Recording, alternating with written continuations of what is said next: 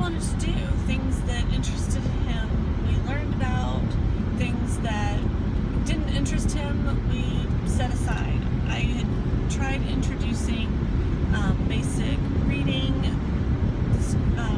elements to him, and they just weren't clicking, and he didn't want to do it. So it became very apparent that he wasn't ready.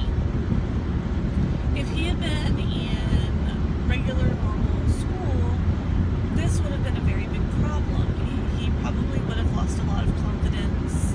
He would have fallen behind with the rest of his class, which would have been catastrophic. So by being at home, we could set those things aside and pick them up later when he was ready. Over the summer, he started writing notes, as he calls them, which were little slips of paper that he would copy titles from the sides of books, like the spines of books. He would write them down and ask me to read them to him, or he would want to know what something said, and just showing a lot of interest in reading and writing. So this year, I'm taking a little bit more of a set approach to that. He's shown interest, so we're going to follow forward with that. I really believe that children can learn on their own when they're ready, but they need 2 elements to be able to do that. They need to know how to read, and they need to know how to write. And once you can do those 2 things, the world opens up to you. So I've been really pushing the fact that he needs to know how to read this year. He's shown an interest, so we're going with it. We're using the book Teach Your Child to Read in 100 Easy Steps, which so far has been very, very awesome. I really like it. And man, there's a whole bunch of state troopers just flying by the other direction. Wonder what's up. I'm also pushing numbers a little bit more than I normally would have. I think he's ready to learn some basic addition skills. He wants to use money to buy things, and you need to know how to add to do that, or subtract. So I bought the book called The Life of Fred Apples, which follows, it's a math book, but it's written like a story about a 5-year-old kid named Fred who is somehow associated with Kittens University. He has his own desk, and we're using that book. I think there's 20 to 25 chapters in the book, so I'm going to be doing 1 chapter a week, and that way we can kind of follow along, enhance the concepts as we go along through the week.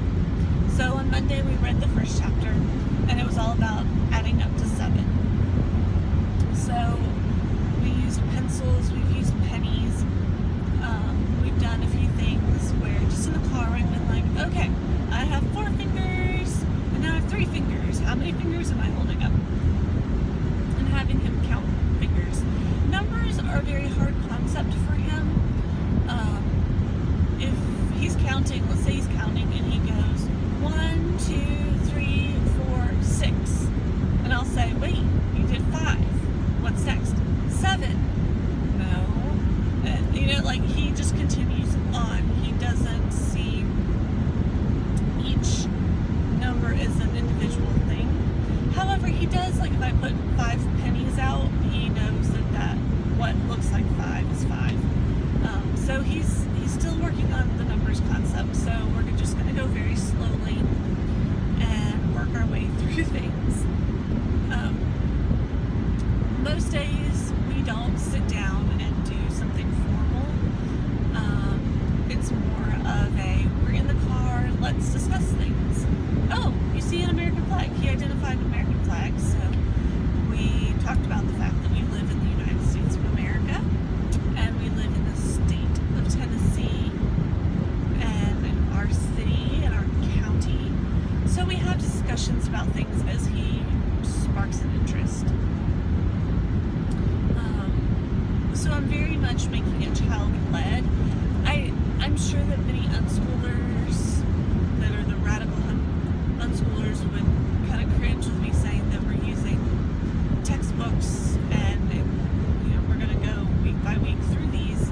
But I really feel that if he can read and do simple addition, then in the following years he really can teach himself and learn the things he wants to learn when he wants to learn them.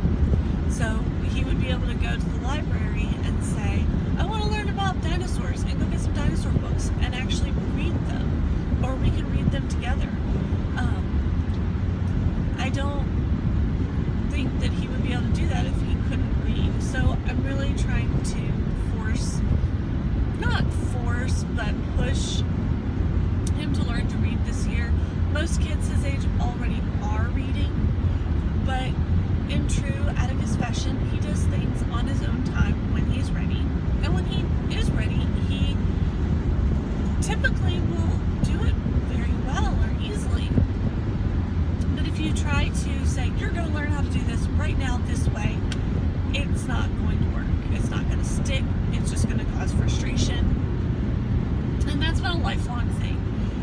He didn't smile when every other kid smiled, but once he started, he was a happy, smiley baby.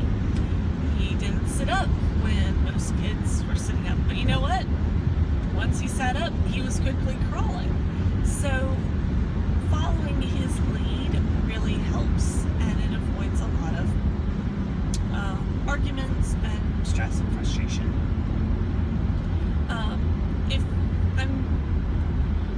I sometimes get flack from other people in our lives about our approach to things, but it's working for us, and so that's all that matters.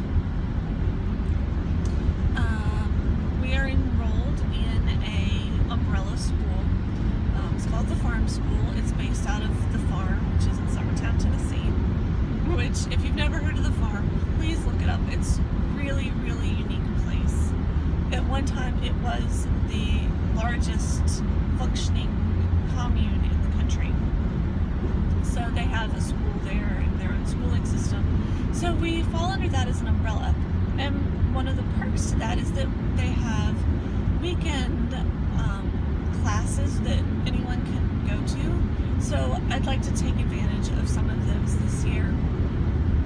Go to some of the classes and have some fun with that. We learned with life skills last night. I asked him to go help me lock up the chickens, and when we got down there, he counted all the chickens, and he counted all the eggs, and we talk about nature. We talked about water, the clouds, things that we see on a regular basis and do that are in life and around us. We are learning about that. We did some stuff about honeybees because we have bees. He may not be interested in going into a hive and seeing the bees up close, but we're still learning about them, and I'm pretty sure that was an unmarked police car right there. So we really are using what's around us and following his lead. And who knows, maybe once he's able to read, he'll take off and say, I'm going to learn about this and I want to learn about that, and totally really dive into things that are really his interests. So I really think that reading and writing and basic math will open those doors for him. So what do you do? Are you a homeschooler? Are you a radical unschooler? Are you a hybrid? Do you follow a set curriculum? But I'm curious to know what works for you and your family. I know it's a lifestyle, so how does that look for